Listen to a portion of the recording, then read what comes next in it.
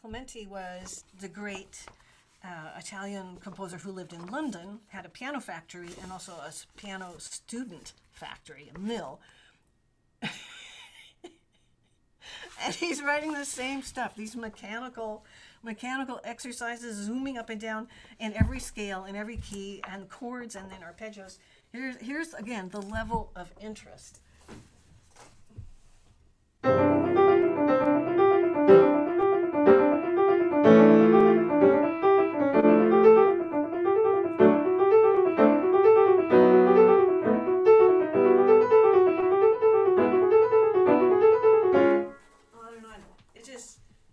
It's so mechanical, and it's kind of mind numbing to do that. So I said, not for me.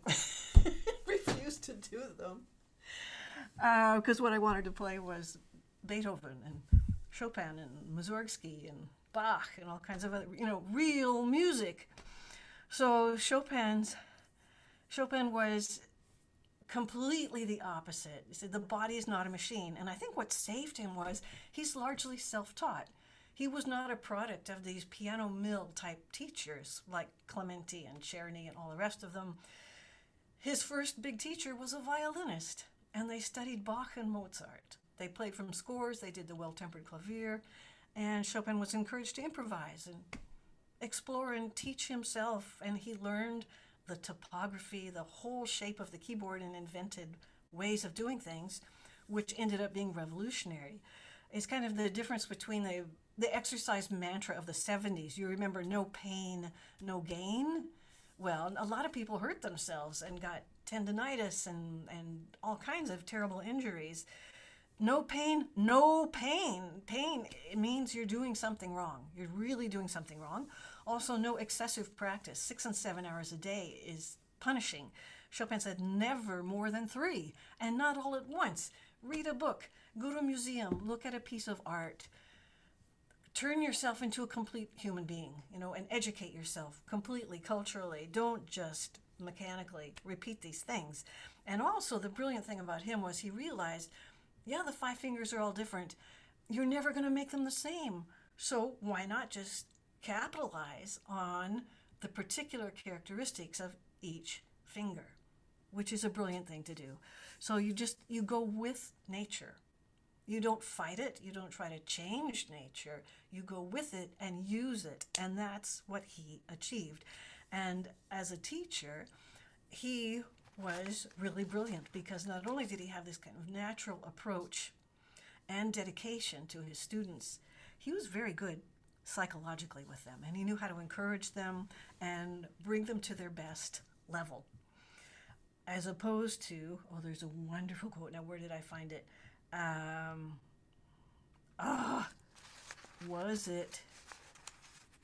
There's one of these writers saying that Chopin, he was too modest and too, ambivalent. He didn't want to press his personality and press his ideas on anyone. He was very content to let them try things their own way and say, that's interesting. I can hear it that way too. It's not the way I would do it, but I can hear that. And whenever he demonstrated, he never played anything the same way twice. It was always full of fantasy and invention and creativity and freedom. Whereas what the other writer, I'll think of it later, said Liszt had this huge school of students, and he left his lion's claws on all of them. So they were strictly molded in the image of Liszt, the way he played things and the way he trained, and there was none of this Zen, go with nature and everyone has some valid point of view and just don't overdo it. So they're completely opposite approaches to music and to the piano. Have some wonderful reviews of the Parisian virtuoso school in Paris in the early 1830s when Chopin just arrived there, and he's 23 years old and has to establish himself in a field of hundreds, literally hundreds of pianists who are competing for work and attention and press coverage. And Heinrich Heine, the acid-tongued, acid poison pen writer, of poetry and music criticism, has captured what this scene was like in Paris. And he was rough on all of them. He compared the Paris virtuosos to, quote, a plague of locusts swarming to pick Paris clean. He wrote a series of essays about the whole scene called Musikalische Berichte aus Paris and published them with tremendous satire and sarcasm. He went after everybody. He accused the pianist Dreischock of creating an infernal racket, 3 times 3-score pianist. And he said, since the wind on the evening of Dreischock's concert lay in a southwesterly direction, you could have heard him in Augsburg. Go hang yourself, Franz Liszt. Because Franz Liszt was, of course, famous for smashing pianos, making huge volumes of sound, storms of sound. Kalkbrenner, remember Kalkbrenner was the older man who offered to teach Chopin and polish him and finish him? Kalkbrenner was dispatched in a couple of sentences. Quote, he's like a bonbon that has fallen in the mud. There's nothing wrong with it, but everybody leaves it where it lies. Another man, Pixis, Heine declared, his pretty melodies were so simple they were eagerly sought after by dealers in canaries who could teach their caged friends to whistle them back in one day, to the delight of their customers. Henri Hertz, now he's the one who invented the dactylion piano finger torture machine. There's an article about that and pictures of it in the links that I sent you. In Hertz, he was grouped among the musical mummies, saying he's been long dead but was recently married. Liszt and Thalberg were cut down to size. They had a piano duel, a famous competition to see who was the greater pianist, and he called it a melancholy misunderstanding. Alfred de Musset, former lover of Georges Sand, the writer, was dismissed as a young man with a great future behind him. Now, this is pretty uniform, devastating criticism, except for one person, Chopin. And of Chopin, he could find nothing wrong. He thought he was the perfect musician and the perfect performer. He called him the Raphael of the piano. When he plays, this is quoting, I forget all other masters of the instrument, of mere skill, and sink into the sweet abyss of his music, into the melancholy rapture of his exquisite and profound creations. Chopin is the great and genial poet of sweet sound, who should only be named with Mozart, Beethoven, or Rossini. Wow. So it was rough out there, and Chopin found his place by not competing. He was not interested in technique as an end in itself. He had absolutely no interest in it. The other ones, that was a main event, the pursuit of technique for its own sake. I've given you some of his advice for pianists. Never an extreme forte. Chopin could use a forte. It wasn't that he was too weak, but he held it in back, and he held it in reserve for just the few measures of a climax for maximum effect. But if somebody's bashing away, he'd say, what is that? It sounds like a barking dog. It's just senseless sound. Always, music is a language. Music is the language of the inexpressible. So every note needs to be shaped, caressed, thought about, think 10 times, then play once. Everything should be with intention, nothing automatic. Study great singers. So Chopin's goal was to make the piano sing. And a piano is a percussion instrument. As soon as you strike a key, the sound begins to decay. So there are all kinds of ways you can create the illusion that this is a singing continuous line by the use of legato and dynamics and the pedaling and lots of tricks that you learn. Plus, you need to listen to great singers, especially Italian opera singers, to learn that language of phrasing, of prosody, and of breathing and dynamics and shaping, how to move forward and how to pull back. with sincere, profound expression. So this is an art of acting, storytelling, making the piano speak, making the piano tell a story and sing. There are some wonderful descriptions of his playing by his contemporaries beyond Heinrich Heine. So nice. I found a nice short one by Mendelssohn after those few days when we met with Hiller and they played for each other. He wrote to his mother, Mendelssohn did, and said, both Hiller and Chopin are somewhat under the Parisian tendency of overdoing passion and despair, and too often lose sight of calm, discretion, and the purely musical. I, on the other hand, perhaps do this too little. He knew himself well. He knew he was on the very conservative side of things. Let me play for you where I was going to play this last week, and we ran out of time.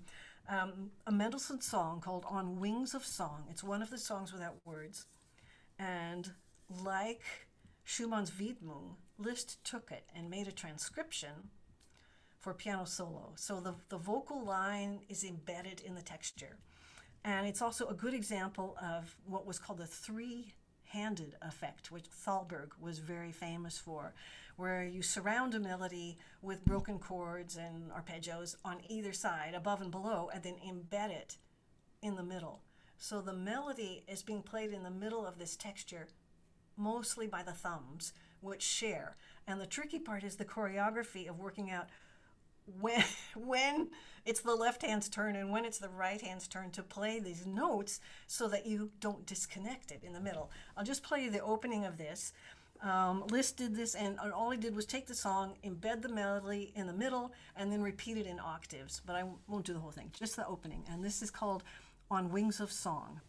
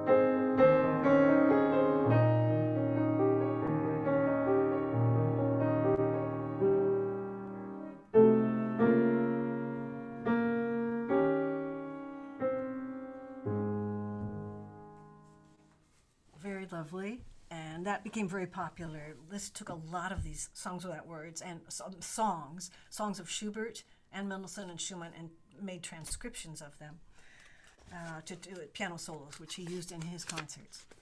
Now back to the descriptions of Chopin's playing as a pianist. There's a huge collection here. Hiller, the pianist friend that went to the music festival and met Mendelssohn, and the three of them spent all that time together. Hiller was a very close friend. But I must describe his wonderful playing, which will remain impressed on my soul until I draw my last breath. I have said that he rarely opened his heart out, but at the piano, he abandoned himself more completely than any other musician I have ever heard, with such concentration that all extraneous thoughts simply fell away. Nobody before had stirred the keys of a piano like that, nor known how to release such countless sonorities from it. Some other famous Berlioz. Remember, Berlioz is kind of on the fringes here, and Chopin had played the benefit concert to help Harriet Smithson get some money to live on when she broke her leg. He writes, Chopin is an artist apart. His talent is of an entirely different nature from Liszt's. In order to appreciate him fully, I believe he has to be heard from close by, in the salon, rather than the concert hall. He bears no point of resemblance to any other musician I know.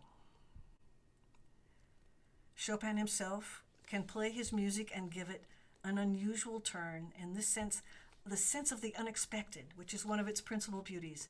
His playing is shot through with 1,000 nuances of movement, of which he alone holds the secret, impossible to convey by instructions.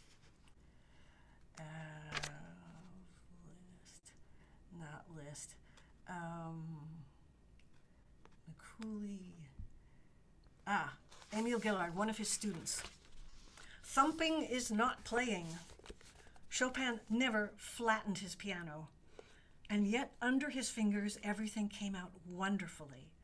While his left hand played a beautiful song straight from the heart, his right hand would seem casually to unfold a magnificent lacework of sound. Virtuosity disappeared behind the emotion. One was less dazzled than moved. Gorgeous. And maybe that's enough. Yeah, that's enough. So you get the idea. I mean, there are many, many people, Delacroix, Georges Sand, Fontana. They all say basically the same thing. Balzac. Oh, this is good. You should judge Liszt only once you've had the opportunity to hear Chopin. The Hungarian is a demon. The Pole is an angel. Wow. Let's look at some pictures of these people we've been talking about.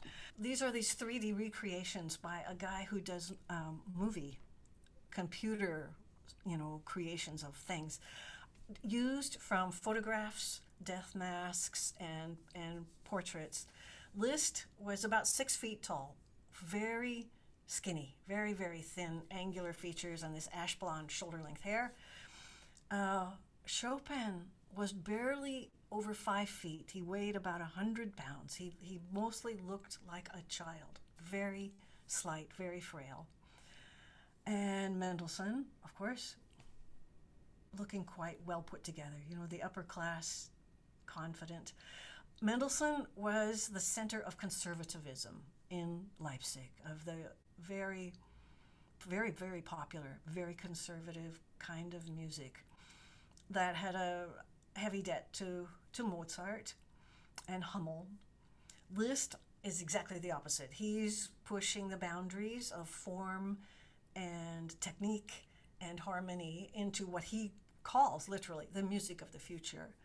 And Chopin is almost a displaced person in this. Chopin is the immigrant who is self-taught, who adores Mozart and Bach and vocal music, belongs to no school, and is a Polish patriot with this incredible sense of fantasy. So he's completely unique. He doesn't fit anywhere. He's just doing his own thing, and extremely demanding of himself and high standards, so that today almost everything that Chopin wrote is still in the repertoire, both for the concert stage and for teaching, whereas for the other two, it's narrowed down to a very short list of pieces which are still played.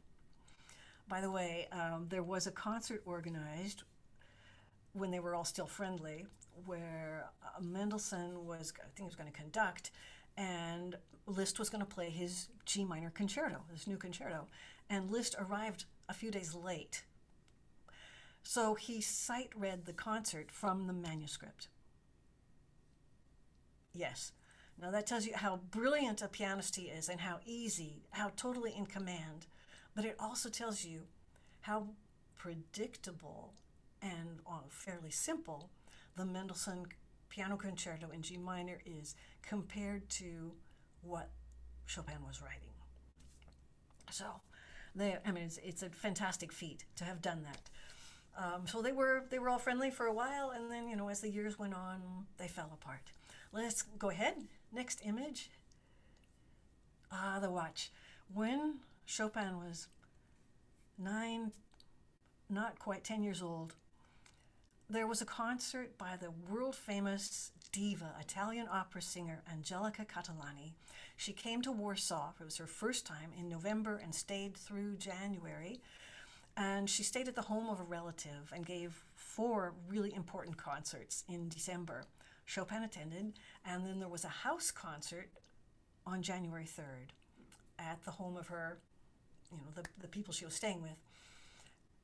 And Chopin was there, this little boy, and after she sang, she invited him to play. And she was so impressed with him, she gave him this gold watch and said, you will be a great artist. And that meant so much to him, this little boy. He kept this watch all his life. And I think now it's in the Chopin Museum in Warsaw, where a lot of his other things were just sold off or lost or auctioned off when he died. This watch was a precious, precious thing. But he loved Italian opera singers. So that was the beginning. It started when he was 9 years old. Okay, next one. That's his last piano. He bought it just before he went to London in 1848, and he was teaching lessons on it in the little studio apartment in the Square d'Orléans in Paris. And then he had it shipped to London, and he played his first concert on it there. And then when he finished that tour, he sold it, and it stayed in the UK, Scottish people, English people, and so now it's owned by somebody named Cobb. Okay, next one that's a sketch now lost of his studio, and there's the piano, the very same Pleyel grand piano. At this point, Chopin was so weak that he lay on the chaise lounge divan. He would just lay on that sofa and when the students came for their lessons, and depending on his energy level, he may stay there or he may have gotten up and played for them. But in the early days, there were 2 pianos, a pianino, little spinet piano side by side, with the grand. The student was allowed to play the beautiful Pleyel grand piano, and Chopin accompanied them or demonstrated on the pianino. Okay, next picture. There he is, 38, okay. Notice the posture. It's relaxed. It's slightly leaning back, arms level, fingers on the keys, very calm, very quiet. This was what he so admired about Kalkbrenner's playing when he first arrived in Paris and heard him play, is the man did the most stupendous things with a completely calm upper body and arms. Okay, next one. There, when he died, Auguste Clézonge, which was Solange Sand's husband, Georges Sand's son-in-law, immediately came that morning and made a death mask and a cast of his left hand. And people said the hands were small, actually, but that he had a fantastic range of motion. Both Hiller and Heine said when he opened his hands, it was like he could cover a third of the keyboard with a hand. And they said it was like watching a snake open its jaws to swallow a rabbit. He was just so loose that he could cover the keyboard with the hand. And he always emphasized suppleness, relaxation, calm, suppleness in playing. Okay, next one. There they are, the angel versus the demon. Even Balzac said, yeah, completely opposite in character, in approach to the keyboard, in approach to their teaching, and in their music. And now, of course, Liszt was having a huge success in the 1840s. This Listomania took over Europe, and he did hundreds of concerts, sometimes thousands of people clamoring to be there and following him in the streets, people going mad, acting like a rock concert, rock star. And Chopin is just quietly playing for groups of a dozen people in salon concerts, quiet, private, very intimate settings his whole life. Only 20 public concerts. Okay, next one. Here's the difference. This is an image of a salon concert in Poland. Chopin at the piano, again, kind of leaning back, very relaxed, playing, and about a dozen people. I counted 15 here. Candlelight, and this is late in the evening. Okay, next one. Listomania, 1840s. The women especially just went berserk. They would have torn him to shreds. They wanted his gloves and his scarves and his cigar butts, and people followed him all over. And Liszt loved it. He just encouraged it. And of course, he was big on putting on a show. And there is a series of cartoons from a Hungarian comic newspaper. It's the next picture, which take you through a concert of Liszt. He appears with a smile of conscious superiority. The first chord, brum, looking at the audience, as if to say, attention, I'm beginning now. Next one. Now the drama, Hamlet's broodings, Faust struggles, deep silence. Chopin, Georges Sand, reminiscence, sweet youth, moonlight, fragrance, love. Next picture, Dante's Inferno, wailings of the condemned, among them those of the piano.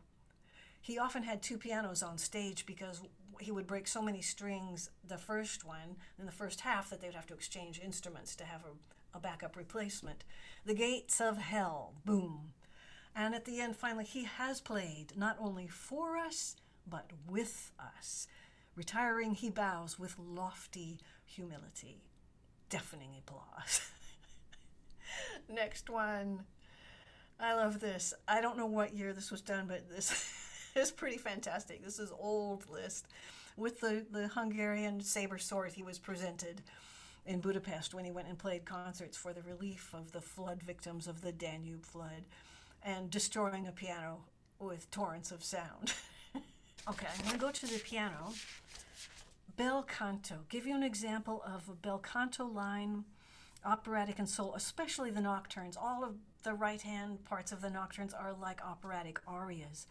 There's one page in the Barcarolle that can illustrate several of his special techniques. In this one page, I've got the dolce sfogato, which means it's kind of an unmeasured measure where it just says let loose, let it go free. There is a liberated thumb where you're doing something, holding a note in the right hand, and then the thumb plays individual notes of an inner line. Of course, thumb on the black keys, that was normal for him.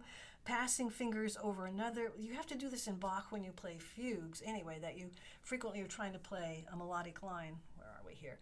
So you may pass, how do I do this? The third finger over the fourth, or the third finger over the second, or the fourth over the fifth, as you try to connect a line without a gap, without letting go. And of course, Chopin had also played the organ as a teenager, so he understood about finger legato. When you play the organ, if you let go of the key, nothing, because of course it's air going through the pipe. So you have to use a finger legato connection to keep the line intact. And the pedaling, halo of sound of wonderful pedaling. Okay, let me do that last page of the Barcarolle for you to hear some of this.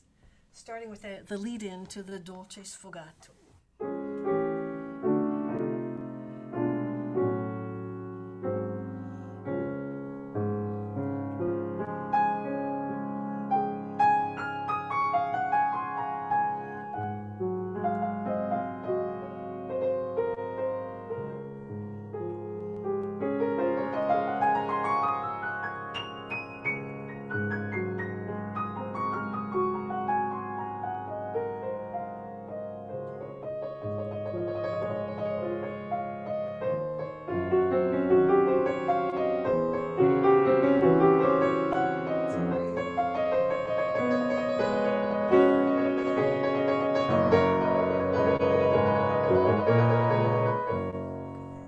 See all this fingering, the thumb doing the inner line, that pedaling, and the rhythmic independence of the right hand part just being set free. The organ style fingering is fun to show. In the preludes, in the Chopin preludes, there's the G major prelude, which I played for you in the fall, and the left hand has a busy part that just runs in 16th notes constantly. And the right hand, to connect the line, you're not going to use the pedal here. You have to connect it with your fingers. So you do what's known as a finger substitution, which is an organ-style fingering.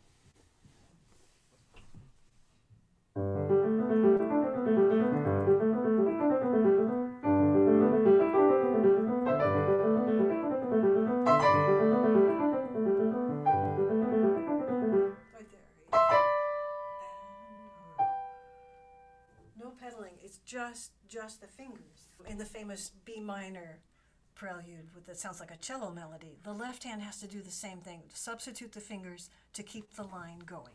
Here's the bit of the B minor prelude.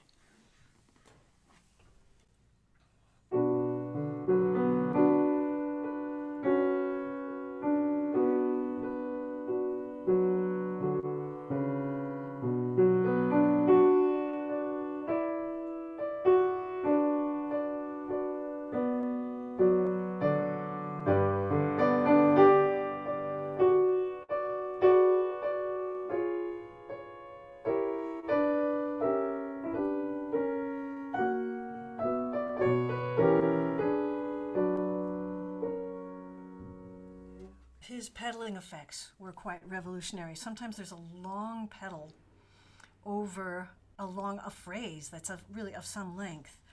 And on a modern piano, it might be too muddy, but on his piano, it just had this wonderful resonance, letting the sound ring. And I think Chopin played with the piano in a way that took the best that was possible from the piano and played with those sounds, created textures that leads directly to Debussy, because this music is piano music. It's music that emerges from the piano. It's not music that's supposed to be a symphony played on the piano or music that you could transfer to any other instrument. It's uniquely suited for the sonority and the resonance of the piano. So here's the end of the D-flat major nocturne, has this beautiful blended long pedaling, which many people don't dare to do today. They're afraid to do it because it creates a muddy sound. But if you do it carefully, I think it creates a beautiful halo of sound.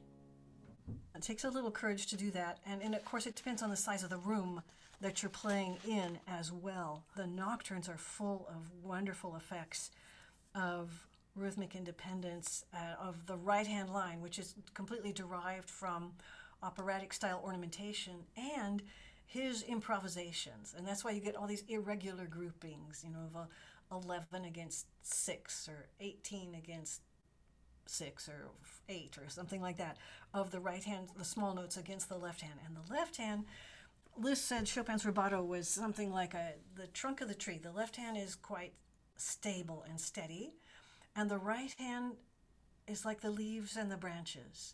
So there can be more movement, there can be more freedom, rushing ahead and pulling back in the right hand, but that the left hand should stay quite steady. And everyone says that Chopin mostly played like this, but he also played with a tremendous amount of freedom. So who knows? Don't you wish we had recordings of that? Because nobody really knows what he did, but the descriptions are quite magical and consistent. I want to play for you another bit of a nocturne. There's some gorgeous examples. He said the third finger is a great singer. He would use it repeatedly on successive notes, where, some people look at these fingers and they think, what? Why do it that way? But that was his idea of the character, the individual character of the fingers creates the different character of the notes. So there are two wonderful examples of doing that third finger repeating on successive notes I want to play for you. And he writes it out. He's very clear. He writes it out in the book, 3, 3, 3, over the fingering. So that, the easy way would, of course, be to go 3, 2, 1. But he wants to do that separation. Okay, here's the first one. This is the G minor nocturne, opus 37.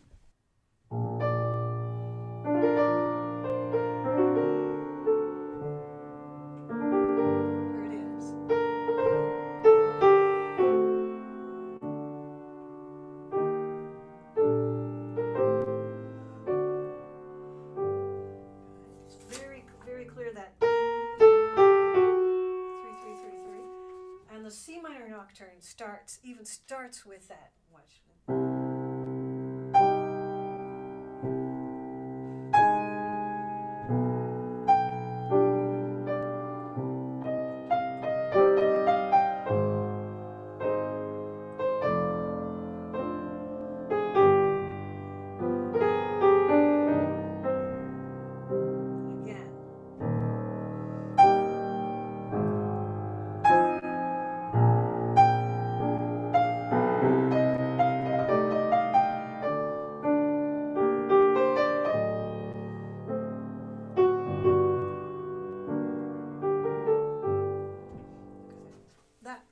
That was absolutely revolutionary at the time to do things like that.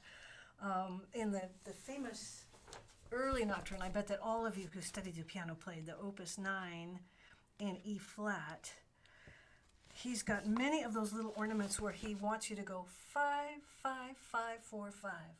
It's delicate and pianissimo, so he gives it to the two weakest fingers on the top because he wants a special color and a special dynamic level there. Let me just show you this one little phrase. You'll recognize the excerpt.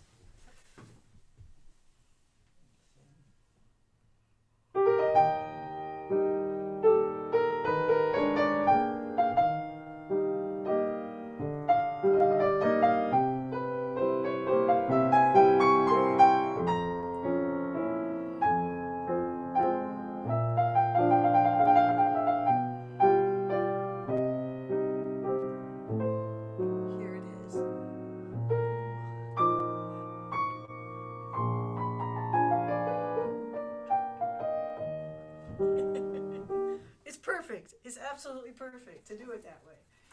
Another thing you get a lot of is irregular groupings. 3 against 4, 4 against 3, 5 against 8, 11 against 8, whatever.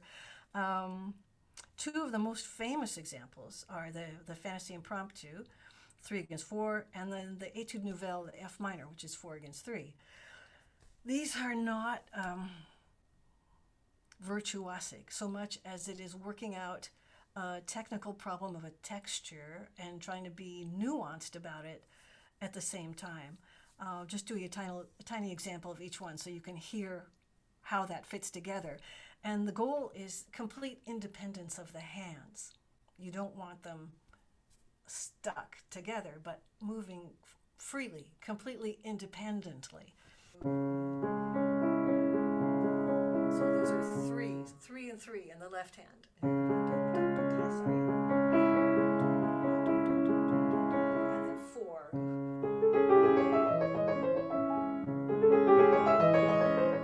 So 4s in the right hand, right?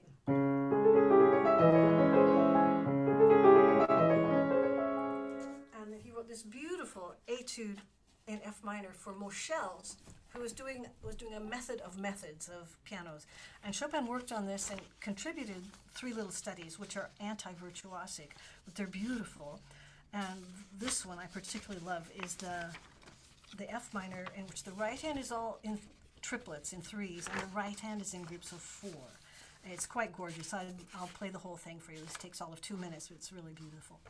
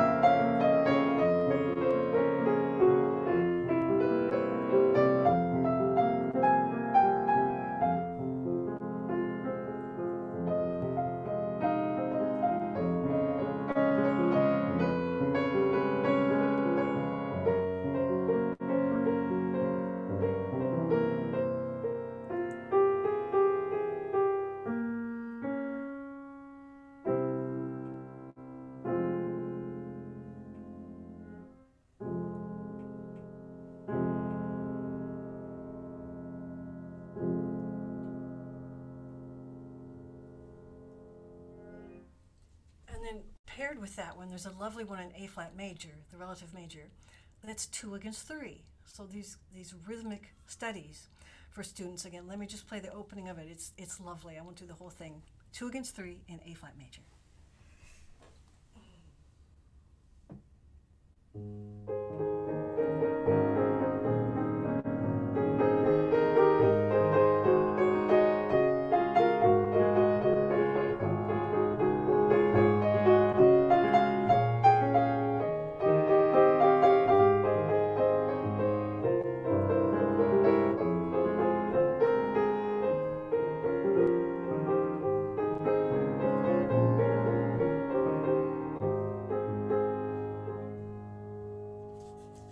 Another beautiful example of rhythmic ambiguity, is it 3s or is it 2s, and pedaling, this incredible pedaling where he lets it go for a long time, is the slow movement of the B minor sonata. The other thing people don't talk about much is in his pedaling remarks in his pieces, there's amazing places where he puts no pedal. And that's hardly ever done today. People just put pedal on everything. Is like putting pancake syrup on everything on your plate. The piano without the pedal is another color. It's another whole timbre and sonority that's available to you if you have the courage to use it. And it's very tricky. It's not easy balancing, going in and out of the wet sound of the pedal and the dry sound. And you have to use your fingers to control, obviously, the legato, so that everything doesn't become disconnected and dry sounding. But he was a genius at that, and very particular, very, very detailed instructions about no pedal and pedal. I love this middle section of the B minor sonata. Again, it kind of ambiguous, out of 3s and 2s, and a lovely middle melody. And then at the end, when it stops, he just drifts off and lets everything blend, and it's like something evaporating and just floating up into the air as that section comes to an end.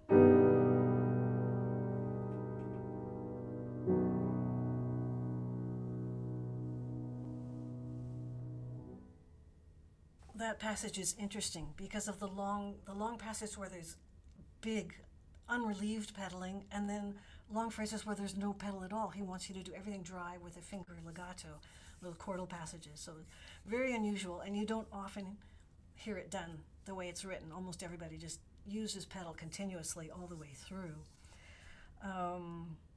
Apotheosis of themes. Oh, that's a wonderful trick. You hear this, especially two beautiful examples are in the ballades, where a theme is presented very simply and sparely, and then it comes back in this huge, glorious transformation. Let me give you an example of that, especially from the A-flat ballade. That's the one I can play the best. The opening theme, and then what happens at the end of the piece, what he does with that little slender little theme, which sounds like a duet between an upper voice and a lower voice. So here's the opening of the A-flat major ballade.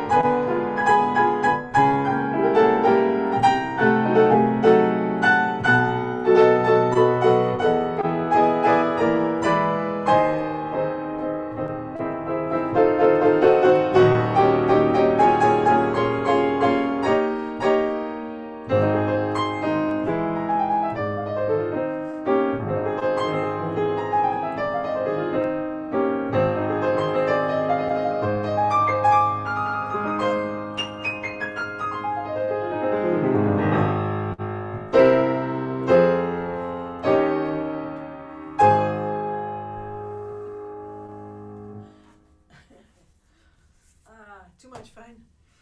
Too much fun, too much fun. The musical elaboration of his melodies, it's called developing variation. The gorgeous examples in the nocturnes. The precedent is there in Mozart. There's a wonderful piece by Mozart called the Rondo in A minor, which feels like a romantic piece, but in a classical structure. And Chopin knew it well. And remember, he loved Mozart. He knew all the operas. Let me play for you the opening of this Mozart Rondo in A minor, so you can see what happens with the developing variation of the melody. And then we'll do a Chopin Nocturne, which has a similar kind of development. Okay, so here's a bit of the Mozart Rondo in A minor.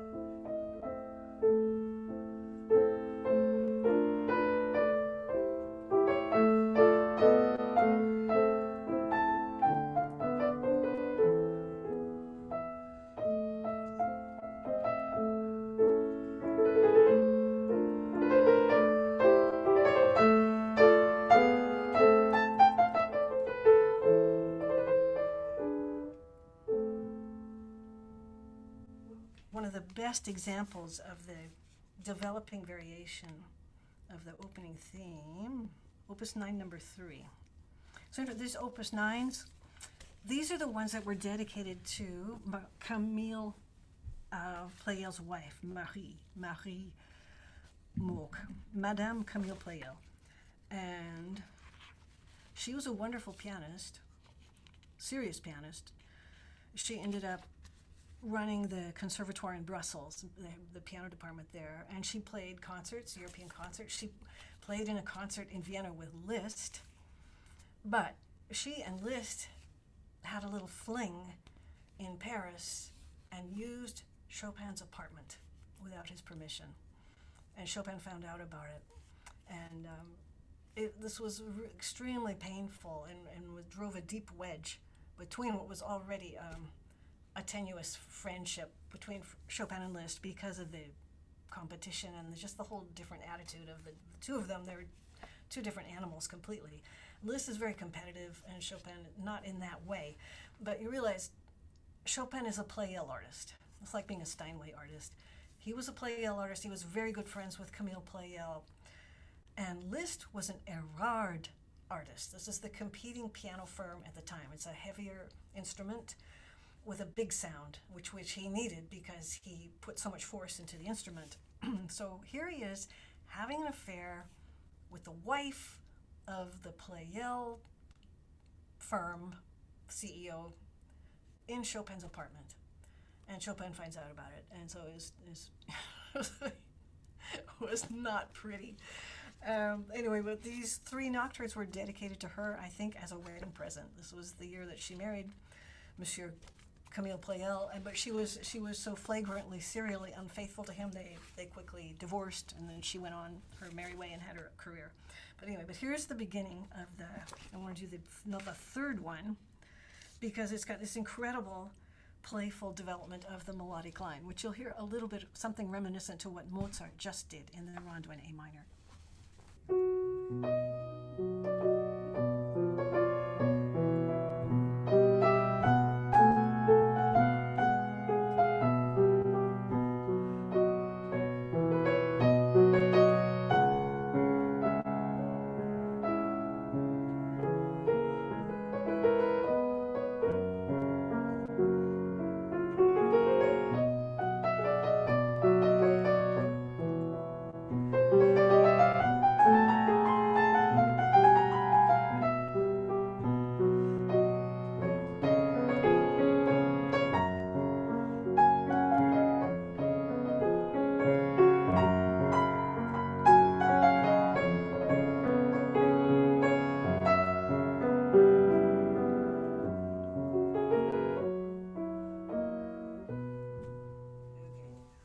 All 3 of those nocturnes from Opus 9 are beautiful, wonderful things.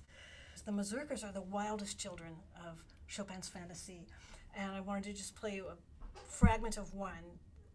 I just discovered these are new, so I'm just struggling to play the examples for you.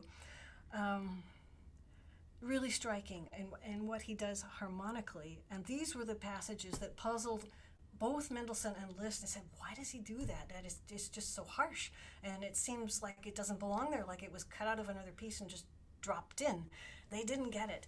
But also because only Chopin could play these pieces in the totally convincing way that revealed what his intention was. This is C sharp minor, Opus 50, number 3, and I'm just going to skip. I'll play the opening, which is very, very simple, and then at the end, I'll go to the end where this harmonic passage happens, was quite incredible. The first indication in the music is mezza voce. It's a vocal indication, mezza voce.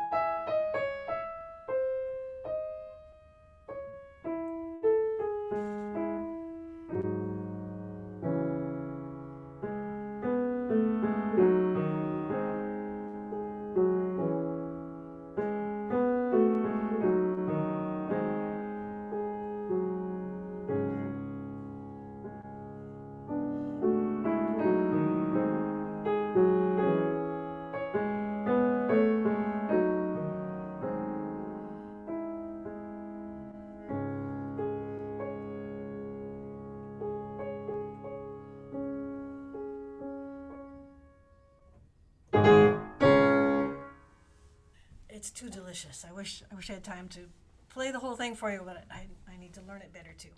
I want to end with a Liszt piece. We've covered lots of you've had a really a master class in piano technique, the history of piano technique today. Hope it hasn't been too detailed for you, but I mean, these are the things that were completely revolutionary that no one else was doing. And then after he did it, everyone said, "Well, but of course, that makes total sense." And the composer that most is on the same page with Chopin, so far as using the instrument as a piano and not trying to turn it into an orchestra, is Debussy. And we're going to talk about that in the next coming weeks. So here is a Consolation by Liszt. It was written in 1850, just after Chopin died. Chopin died in October of 49. And then Liszt, quickly wrote that long letter to his sister saying, I'm going to write an homage, a little pamphlet about Chopin. Could you please answer these 15 questions, intrusive questions? And then the book came out, and it was dreadful, and it wasn't about Chopin at all.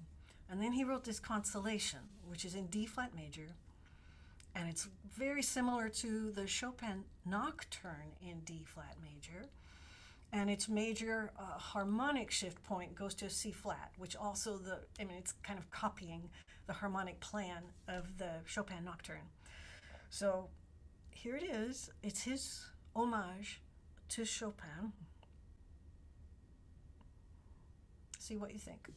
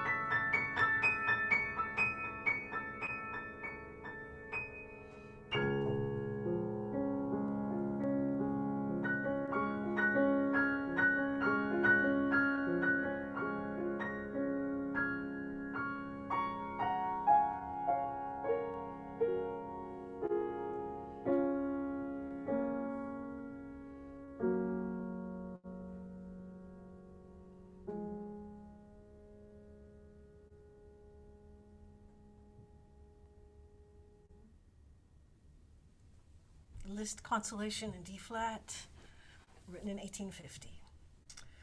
Okay, well, I recommend for listening this week that you listen to the Chopin 24 Etudes. They're superb music. They're not just mindless exercises. They're incredibly inventive and creative and difficult. And my favorite recording is the early one by Vladimir Ashkenazy. There are two. There are many, many, many pianists have done this, but that was the first one that just took my breath away, and I thought, oh my God. And a friend in university gave me the LP, beautiful copy of this when it was released, and said, Melinda, eat your heart out. So yes, there's nothing better.